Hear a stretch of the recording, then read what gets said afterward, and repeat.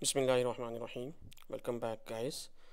Today we are going to solve question 6 of CSS GSA paper 2019.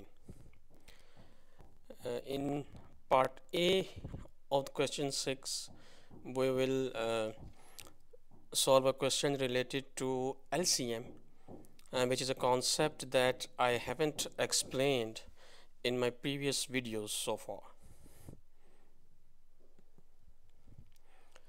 So a clock is ticking every 5 seconds.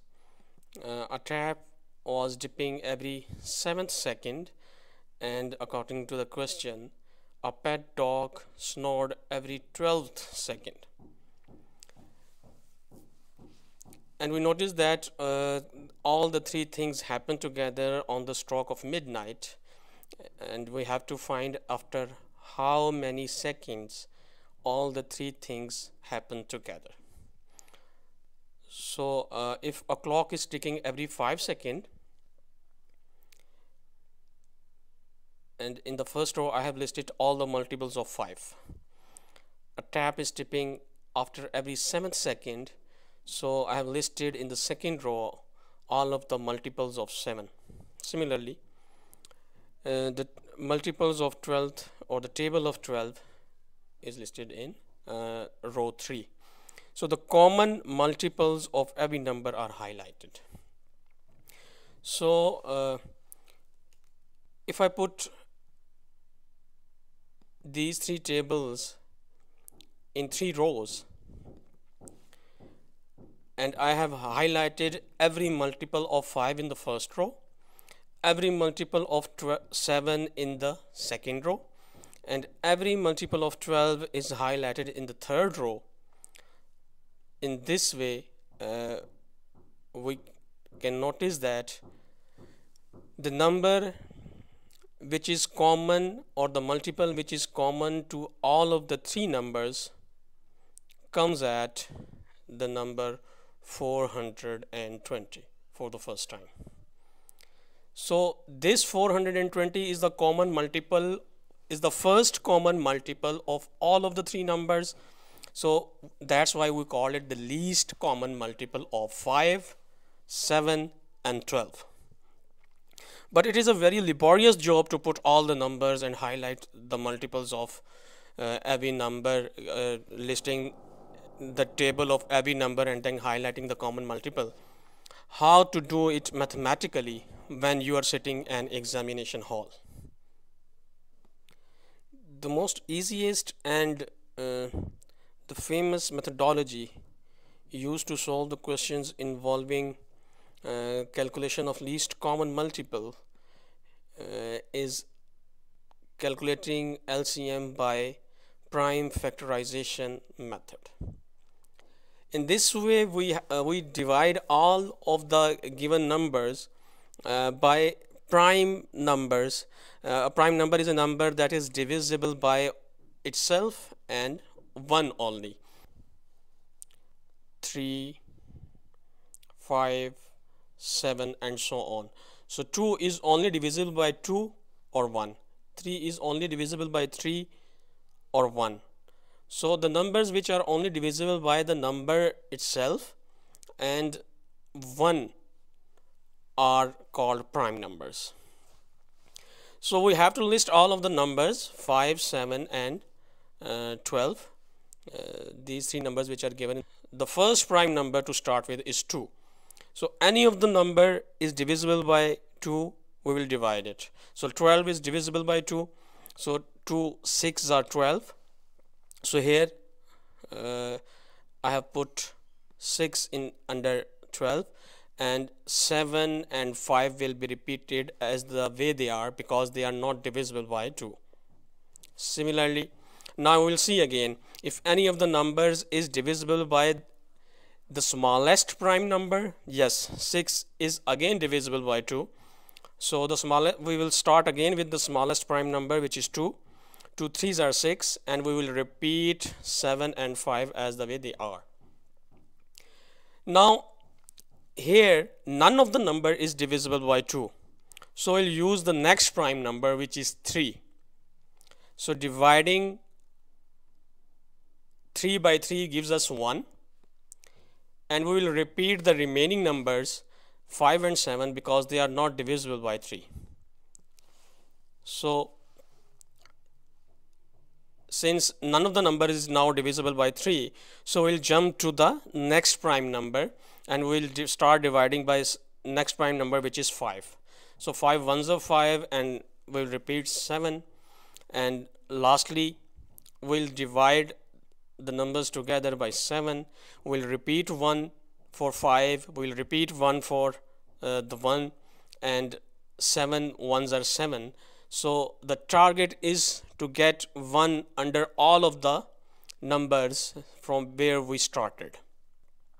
Once we have done that, we are in a position to find the least common multiple.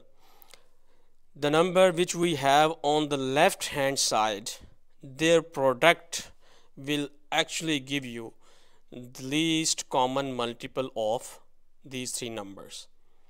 So multiplying 2 with 2, the result with 3, and the result with 5, and finally with 7, product of all these numbers is 420, which I have shown you in the table before, that which is the least common multiple of 5, 7 and 12. So in the language of the question, the three things will happen together after 420 seconds. So this was the required solution. Let us now move to part B of the question.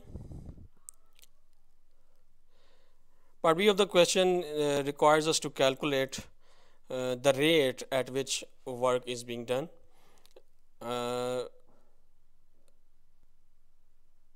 It basically requires us to calculate the time, but to understand the requirement of the question, we have to first understand what do we mean by rate. Rate is basically comparison of two units, so it is represented as a ratio. I have discussed the concept in detail in my another video, which is on the title of ratios and proportions. So the rate, what will be the rate of work then? Work done in given time. So we will express it as a ratio of work to time. This will be the rate of work. So rate of work done with the first pipe, let's denote it with R1. So since there is only one pool to be filled, work done will be 1. And the time it takes to fill the whole pool will be T1, the time taken by the first pipe 1. We will denote time taken by pipe 1 to fill the same pool as T1. So the rate of work done by pipe 2 will be the same pool which is being filled. Since it's only one pool, so the work done will be 1, and the time taken by pipe 2 to get the pool filled will be denoted by T2. That the first pipe can fill the pool 1.25 times as fast as the second pipe. So the rate of work done by the first pipe will be 1.25 times the rate of work done by second pipe. So the equation will be R1 is equal to 1.25 times of R2. So 1 over T1, I have substituted the value of R1, and again for R2 I have substituted the value of R2 from our earlier equations. So R1 is equal to 1.25 of R2 will look like this if we substitute the values of R1 and R2. Now it's also given in the question that when both pipes are opened, they can fill the pool in 5 hours. This means that the time taken by the first pipe is T1 and the time taken by the second pipe is T2, and they can fill the whole pool in 5 hours time. So if both are the pipes are open together, T1 plus T2 is equal to 5, then 1 over T1 plus 1 over T2 will be equal to 1 over 5. So I've inverted the first equation. Now filling in the values of T1 using the equation 1.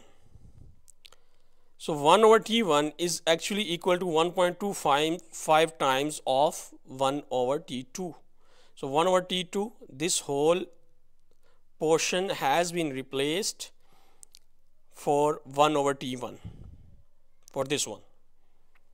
And 1 over T2, rest of the equation is as it is. Rest of the equation has been reproduced as it was before. Now solving for T2, doing some mathematical operations, 11.25 over T2 will be equal to 1 and T2 is equal to 11.25 hours. So if we solve the same question for T1, the answer will be 9 hours, and if we are solving for T2, the answer is 11.25 hours. Now the question asks us how long it will take to fill the pool if only slower pipe is used. The slower pipe will take the longer time, and the time taken by the slower pipe is denoted by T2. So the answer of the question will be 11.25 hours, because the question is asking for the time taken by the slower pipe. So if you work for the faster pipe, the answer will be 9. Now some of the online solutions, let me show you, though both of the images have been taken from the internet. One of the solution given correctly solves the questions, as it addresses the requirement of the question, that how much time will be taken by the slower pipe, while the other solution, which has also been taken from the internet, it actually solves for the time taken by the faster pipe. From the point of view of the question, this solution is incorrect. So my advice is to it's always good to benefit from the online sources, but choose your sources wisely. It's always beneficial to utilize free online sources instead of those academies that sell repetitive notes and encourage to take the subjects only they offer. But the thing which should be kept in mind, that you have to choose your online sources very carefully. Moving forward to the third part, it also involves the concept of ratio. As I have already explained the concept in detail in my another video, which is specifically for ratios and proportion questions, so I will not go into details. I will simply present the solution here. The cost of hiring a car for 2 days in 2018 was 264, this one, and this 264 number was after an increase of 20% as of the cost of 2013. It means that the cost of 2013, add 20% in it, and you will get the cost of 2018. Mathematically, in the form of equation, it will be presented like this. So we know that what is the cost in 2018? It is 264. The information is given in the question. So putting this in the equation, it means that the cost of 2013, the 100% cost, obviously, add 20% more to the cost, and the result will be 264. So solving it mathematically, 120% of the cost of 2013 is actually 264. Divided 120% or 1.2 dividing 264 by 120% or 1.2 gives you 220. So this is the required solution, that the cost in 2013 was 220. So this was all from my side.